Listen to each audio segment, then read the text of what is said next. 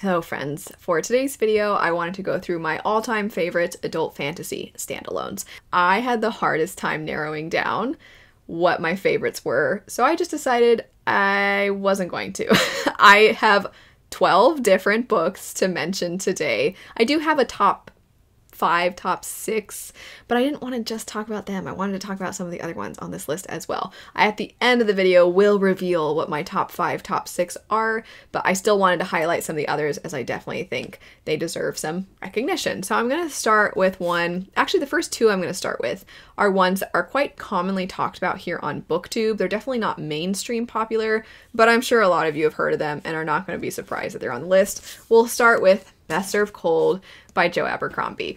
I am currently reading, at the time I'm filming this, the Age of Madness trilogy, and I think it's going to beat out Best Served Cold for my favorite Abercrombie work. That said, even though I enjoyed his First Law trilogy, the second one in particular, I loved that second book. When I read Best Served Cold, I was like, oh, okay, he can write a plot. And it's not that I didn't think he could, but he is so often dismantling the common fantasy tropes and character archetypes that he somewhat meanders in his stories as a result of so much classic fantasy being so quest-oriented and having these specific characters that you're accustomed to, your heroes, the good character, and then the evil Dark Lord.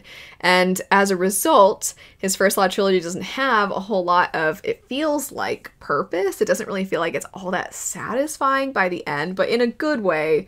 But also, you still feel like, oh, I guess that's it.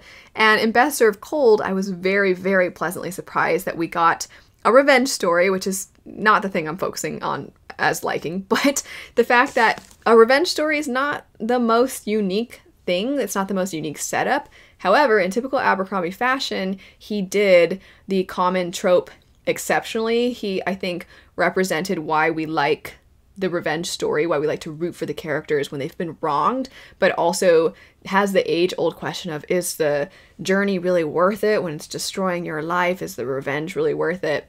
And our main character is basically like, probably not, but I'm gonna do it anyway. And I was like, oh, I'm not accustomed to the character being so, or the narrative being so blunt with that, and I really, really liked it. But also, you have a really focused plot, and you have Abercrombie's signature fantastic character work. These characters feel so alive. There's some twists, you could say, kind of, in the story, as far as some reveals where you're like, wait, is that true?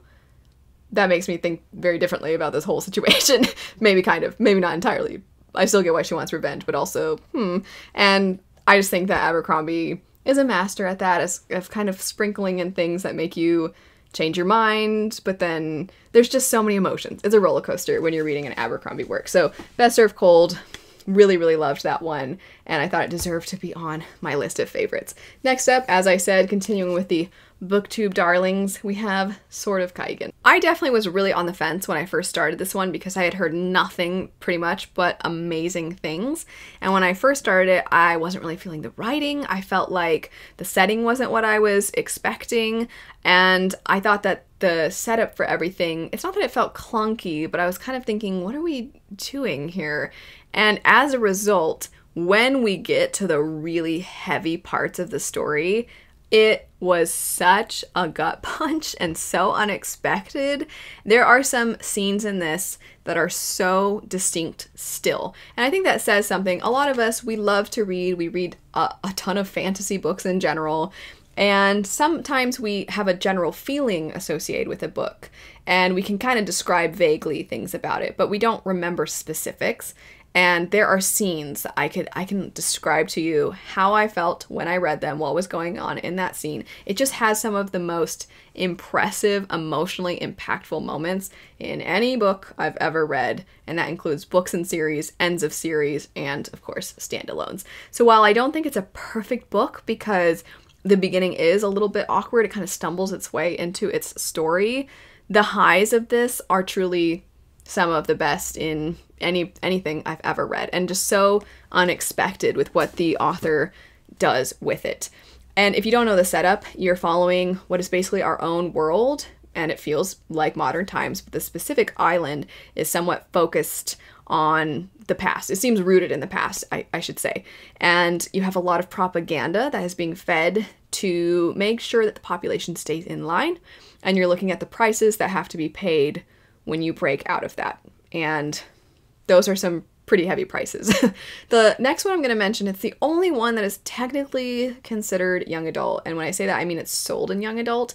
I would actually argue, though, that this would be better suited for just, honestly, probably the general fiction section, even though it is fantasy, as I think that the themes and the way it's written are more appealing to adults. And that would be The Kingdom of Back. I said I was going to start the video with some booktube darlings, and I purposely wanted this third book that I mentioned to be very different in that this is, I think, severely underhyped.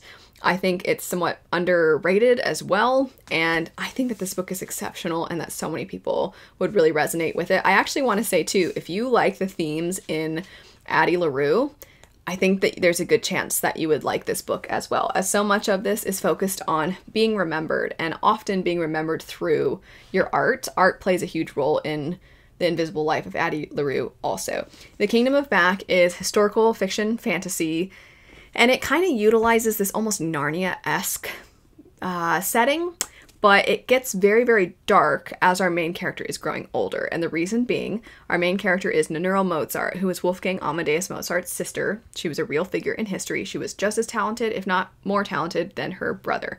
And most people in the world have no idea that Mozart, when they hear Mozart, they just think the one. They didn't even realize that there was a sister.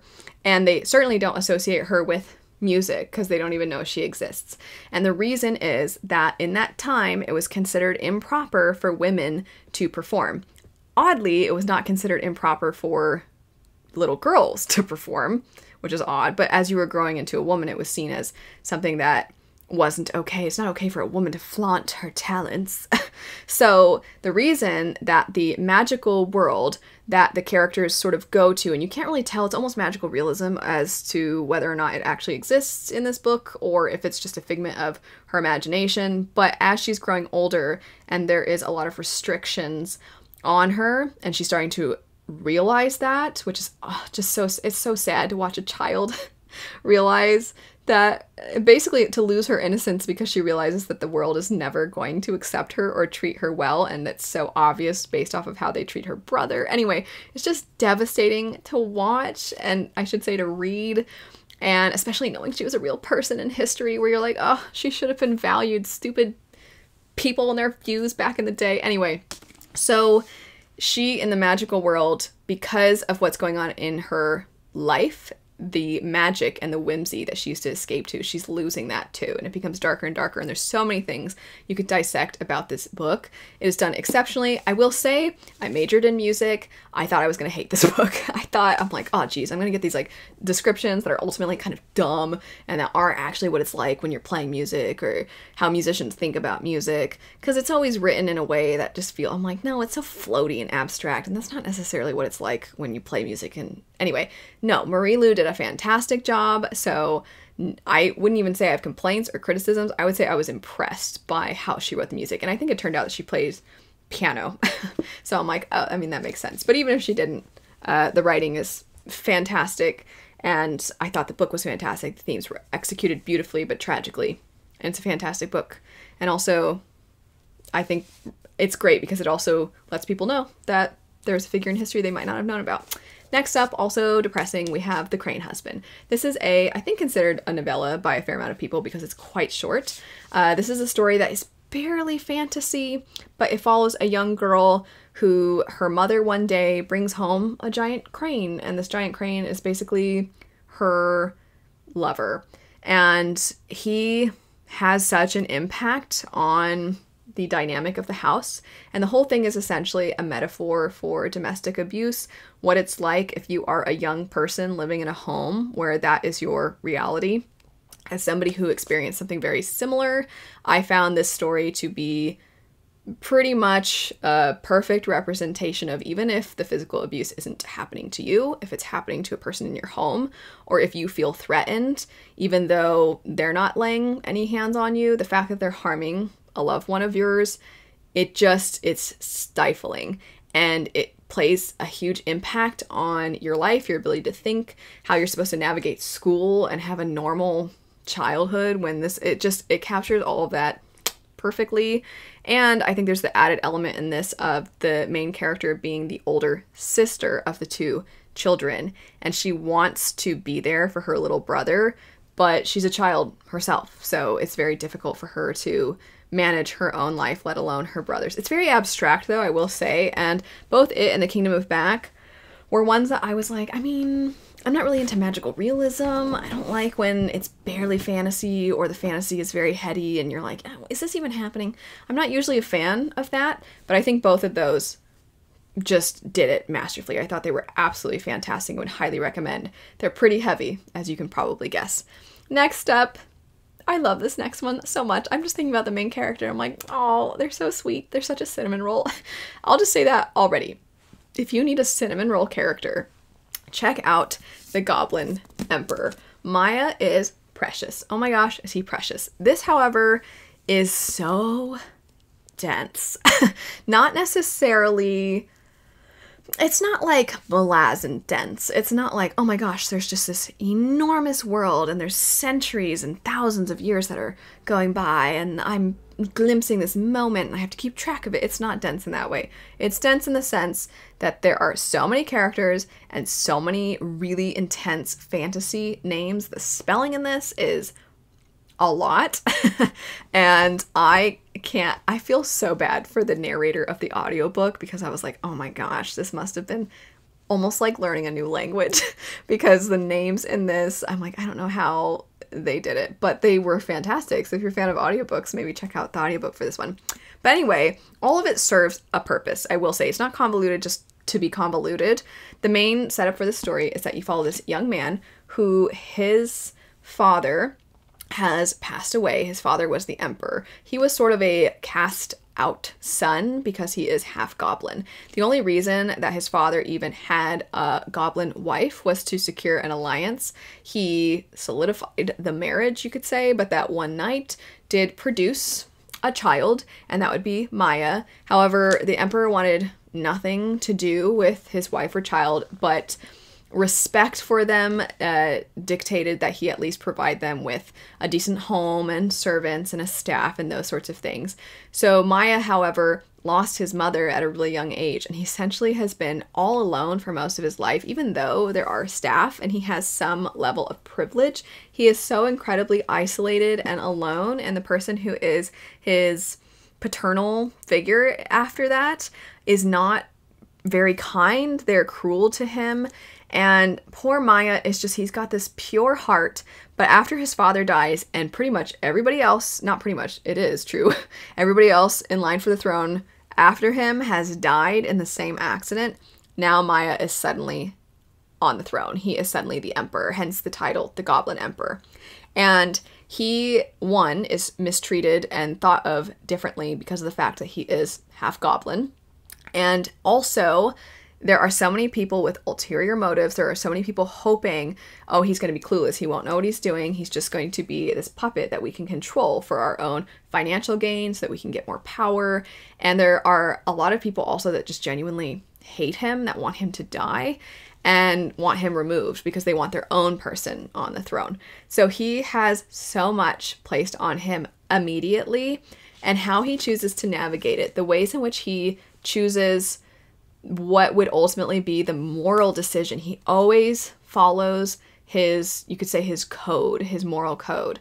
It's just so admirable. He's a lovely protagonist, and in a sea of fantasy books now that are either grimdark or you have morally gray characters or anti-heroes, it's just kind of nice to return to a character that is, he's facing a lot of obstacles. It's not like he gets whatever he wants just because he's good, but that goodness, it's a sacrifice to continue to be good because it would be easier sometimes to give in, but it makes him all the more admirable. It makes you root for him all the more. It's just, he's so lovely. He's just precious. Next up, I'm surprised this one's on the list, but it did, similar to what I was talking about with Sword of Kaigen, it had some moments that just really struck me, and that would be The Invisible Life of Addie LaRue. So I mentioned this a little bit ago. I read this recently, and, you know, it really did hit. And if you don't know, which I'm sure you do, the setup for this story is you follow a young woman who was basically cursed by this devil-like being, and she is cursed to live forever. She doesn't really age, she heals. However, she is always forgotten. Everyone she meets, once they leave the room, once they go their separate ways from her, they'll forget her. So she can't also leave her story. She can't write her name down. She can't leave her mark on the world. And so it's kind of asking the question, what is a life if you leave no footprint, you could say.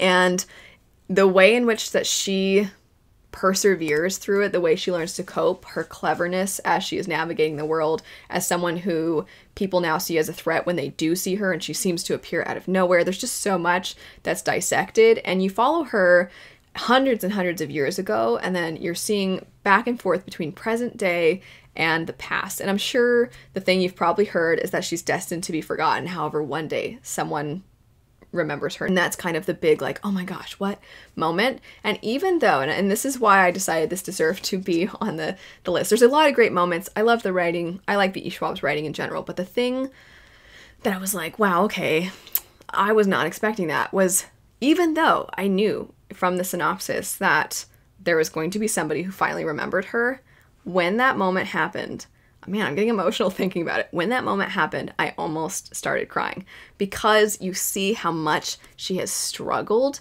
for so long, the sense of loneliness, this desperation for human contact, for a genuine connection to somebody, to something.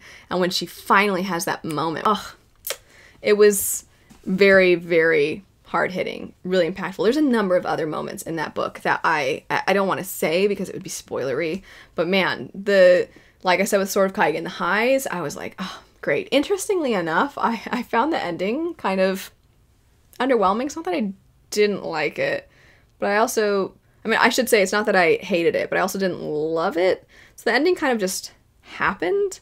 But then there's a part of me, I'm like, was that sort of intentional? Was that sort of like and then life just goes on, sort of meta thing? But then there's another part of me that's like, I don't think so. I think I just didn't love the ending, and I'm maybe giving it too much credit. Anyway, moving on. The next two I'm going to group together because they're both mythology retellings or retellings of stories, characters within stories that you don't typically get to focus on. And that would be Kaikeyi and The Witch's Heart. So one of them is Indian inspired, one of them is Norse inspired, and I really enjoyed both of these. I will say Genevieve Gornichek has written another book that I really, really liked, but I decided Witch's Heart beat it out just a little bit, and it is following Loki's wife, Angrboda, the mother of monsters. And I just thought that the way in which the mother figure was written in this story was fantastic. The fact that she will do anything for her children and her love for her children, we just don't get to see that in fantasy very often, and it plays such a pivotal role in this, and I thought it was exceptional. I don't want to say too much else because I don't want to ruin the story, but the last thing I'll say about this, one of the only things since I didn't talk about it that much, is that there's a moment at the end where it sort of shifts your perspective of the motives of someone else, I'll say, and then you just kind of are like, oh, every parent just wants to do what they can for their children. It just is such a hard-hitting moment, I thought, and I was really impressed that the author managed to do that, because for so long you're like, this other person though, nah. And then with Kaikeyi, this is a story following a woman from the time that she's very young as she grows into an adult, and the lack of agency that is a big part of her life, but how she chooses to take advantage of what privilege she does have, the power she does have, the relationships in her life, and how she's always trying to do what she can to help others, to better her society.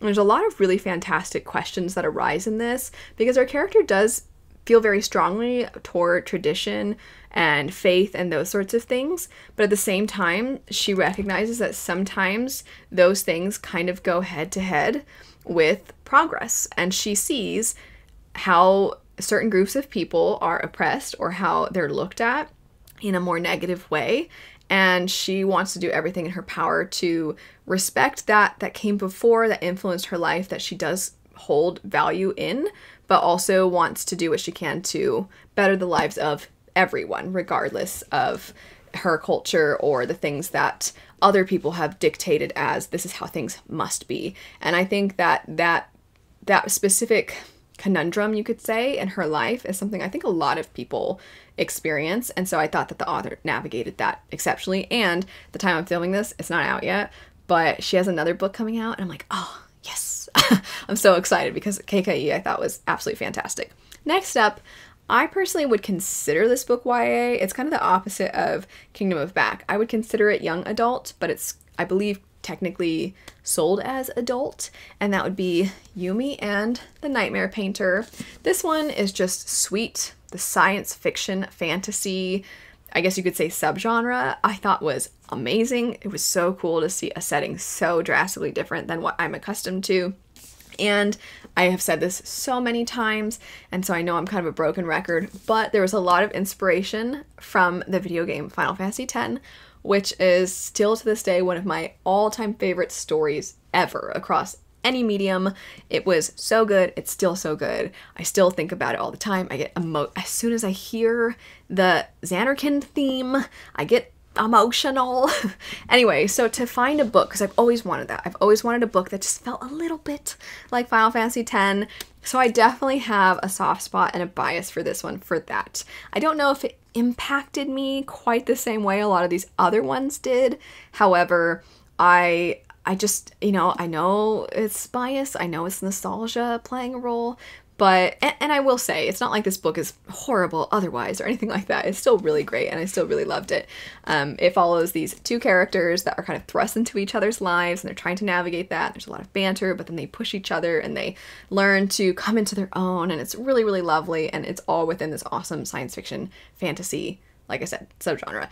But anyway, I know I have some bias for it, but I'm like, but that doesn't change that I love it, you know? So I just felt like it was important that I still mention it, because sometimes that's the case. Sometimes you just have something where you're like, you know what? I just love these things about this book, and I can't help it. I love it.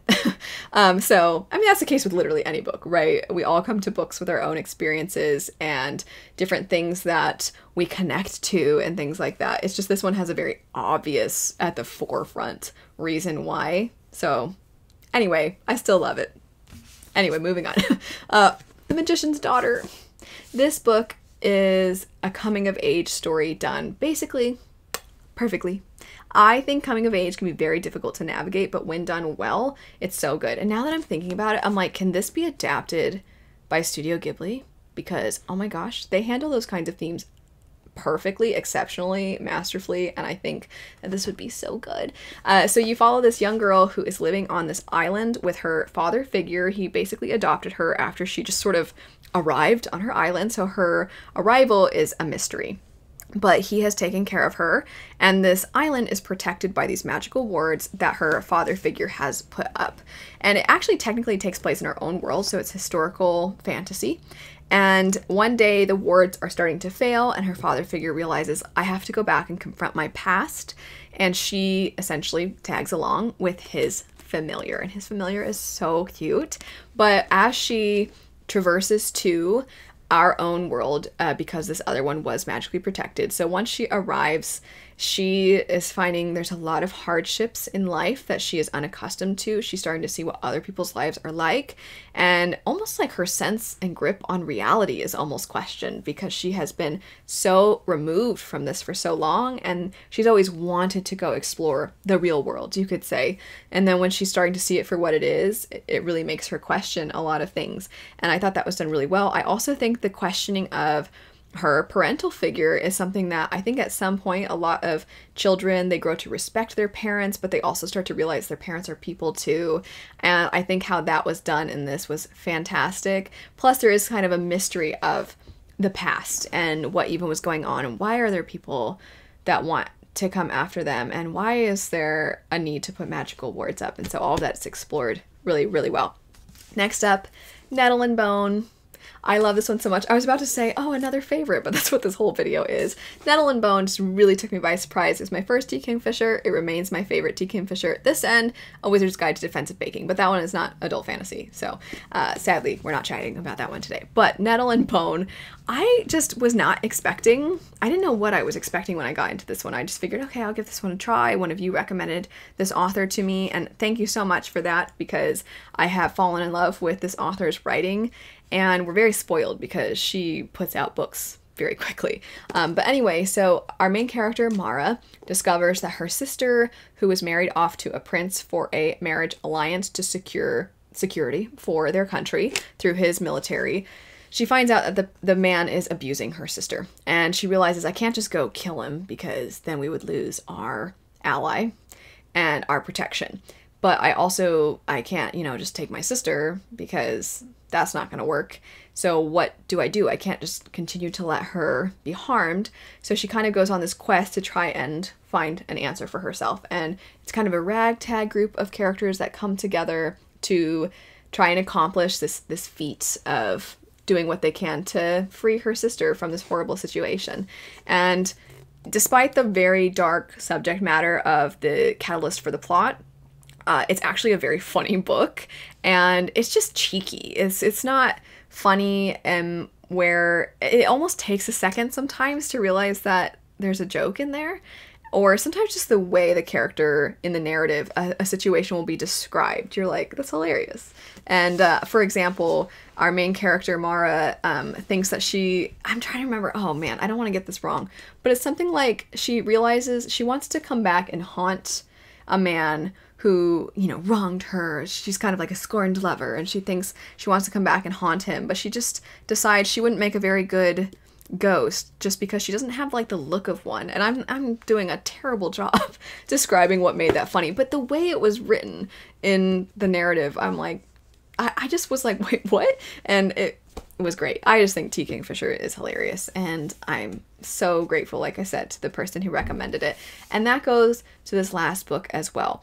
I had read a book by this author that I didn't like, and then everybody's like, hey, this other standalone, still give it a try. Please still give it a try. You will probably like it. And I'm so glad I listened to you, and that would be Spinning Silver. This this has been one of my favorite fantasy standalones, and it was not kicked off the list over the years because it still, to me, is kind of like the blueprint of how to write a really satisfying, really fantastic fantasy standalone. And it is historical fiction fantasy, and you follow this young woman who her and her family are looked down upon in society. There's a lot of stereotypes about them, and it makes it very difficult for her father to do his job as he is a moneylender.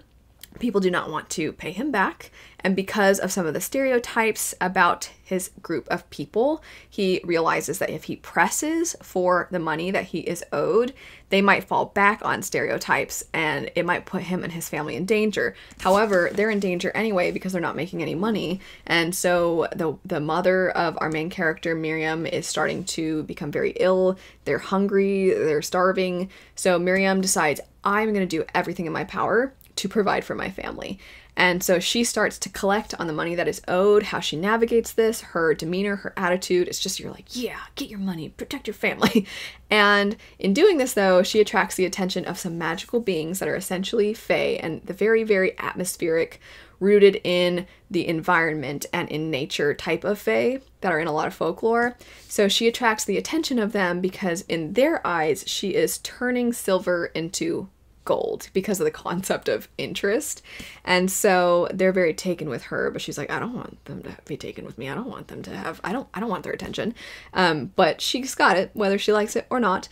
And she often has to kind of butt heads with this particular fae. And the way it's written is just fantastic because it really feels like almost like aliens. They have their own culture and their own customs and their own way of looking at things, but then they're also so incredibly powerful.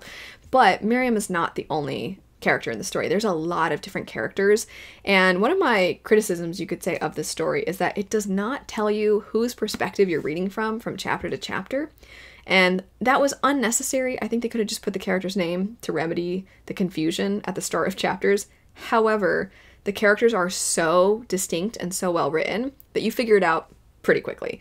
I still think that little extra step would have helped, but I have to give the applause to the author for writing her characters so distinctly that you were able to tell who was who. And the other characters have really interesting stories. They kind of catch the attention of powerful beings as well. So you're sort of seeing how all of that comes together, how all these characters are connected. And I've said before, this story shows the quiet ways in which people can be powerful. It's not always these big epic quests. It's not always people that wield incredible magic. Sometimes it's just something as simple as looking out for your family, looking out for yourself, looking out for your sibling, and standing up for what's right. And I think that that book does it exceptionally.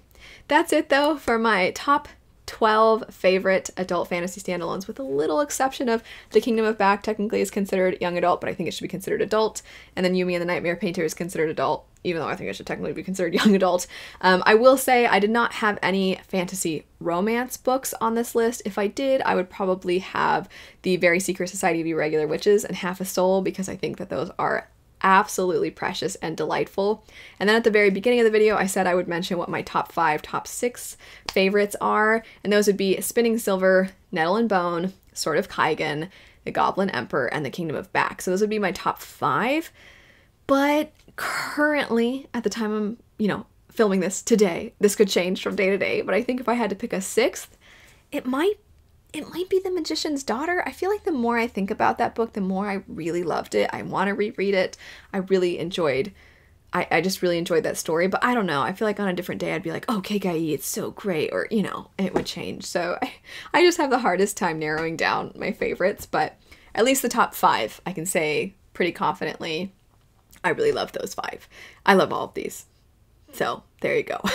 But anyway, let me know, what is your all-time favorite fantasy standalone?